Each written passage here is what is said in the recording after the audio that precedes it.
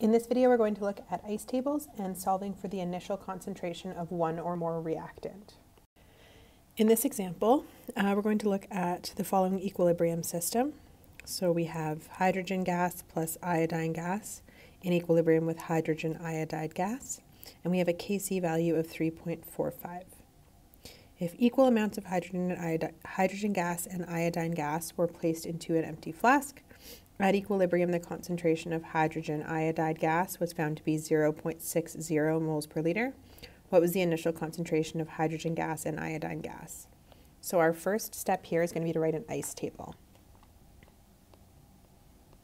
So hydrogen gas plus iodine gas in equilibrium with 2 hydrogen iodide. And we can write our I, C, E down the side. So we don't know the initial concentration of hydrogen iodide, so we're going to fill in what we do know.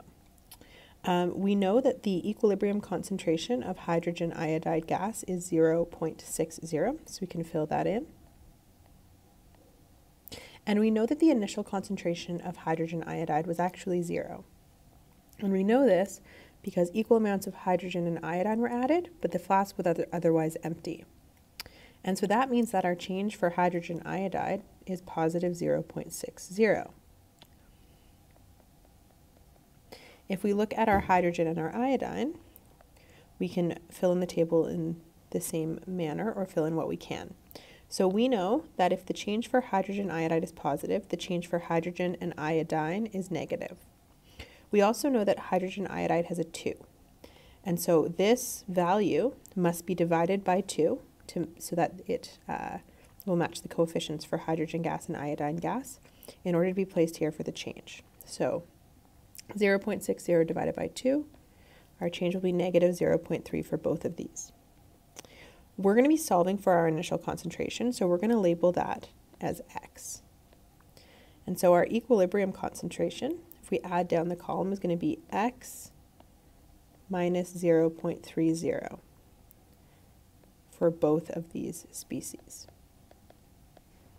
So we have our ice table set up. We can now plug this into our equilibrium expression. So KEQ, we can use KEQ and KC interchangeably. HI squared over hydrogen times iodine. And so we know that KEQ or KC equals 3.42. And that's going to equal 0.60 squared over X minus 0.30 squared. And the reason that we can write this as X minus 0.30 is that we have X minus 0.30 times X minus 0.30. So we've just simplified that up. So we're going to rearrange this equation.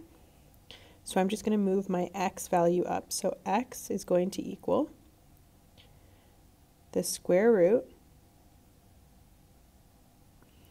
of 0.60 squared divided by 3.42 plus 0.30. So to walk through how we get there, we're going to switch places between the 3.42 and the X.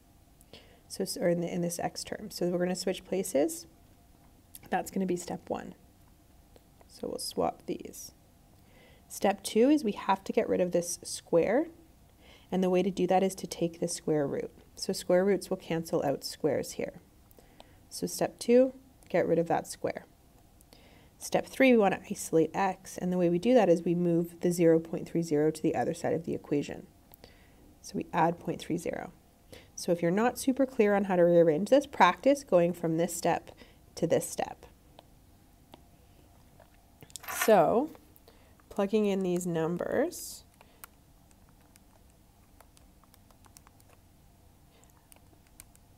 we get X is equal to 0.62, and we get 2 sig digs, so 0.62 moles per liter.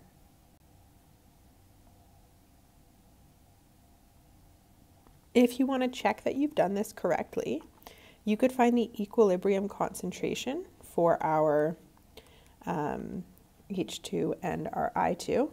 So we could see that at equilibrium, hydrogen gas is going to be 0.32, as is iodine.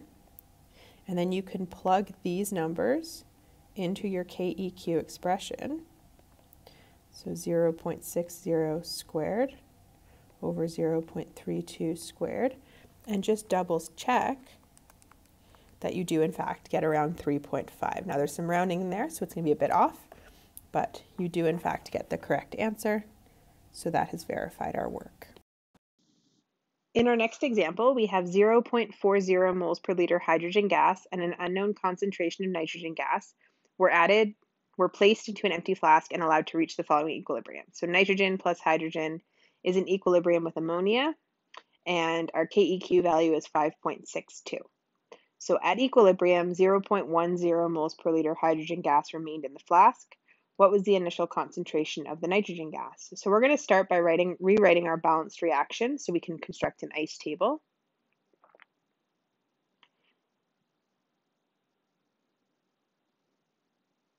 And so we're going to write ice down the left side,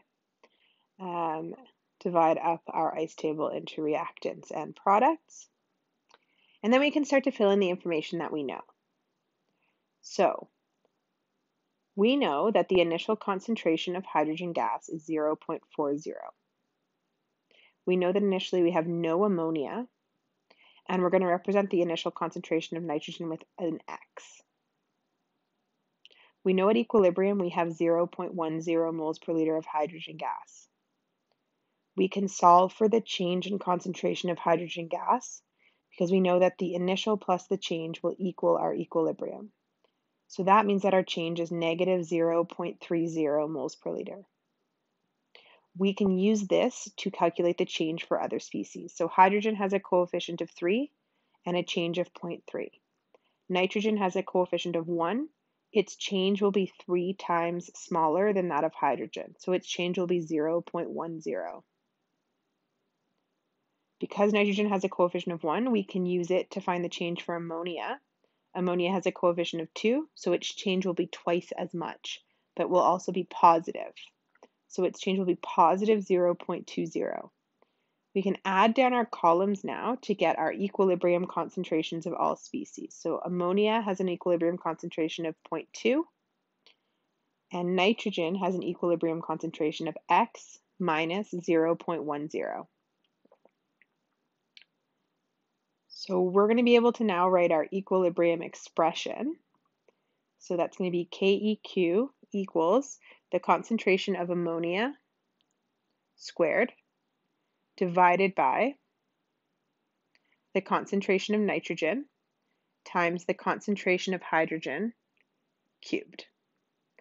And we can fill in the numbers from our equilibrium row as well as our KEQ value. So 5.62 is going to equal 0.20 squared divided by X minus 0.10, so our nitrogen concentration, times 0.10 cubed, which is our hydrogen concentration. We are going to be solving this equation for X, so we want to isolate our X minus 0.1 term. And to do that, we're just going to swap places between X and our K value. So our X term and our K value, we'll just move them to opposite sides of the equation. And so we're going to get X equals 0.20 molar squared divided by 5.62 times 0.1 molar cubed. And because we want to isolate X by itself, we have to get rid of that 0.10 term. And because it's subtracted from X, we're going to add it to the other side of the equation. So we'll add 0.10 molar to this equation. And that's going to give us an X value of 7.2 moles per liter.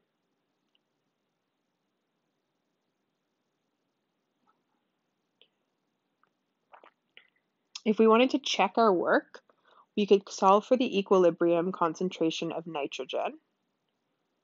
So it's going to be 7.2 moles per liter subtract 0.1, so that's the change. And so we get an equilibrium concentration of 7.1 moles per liter.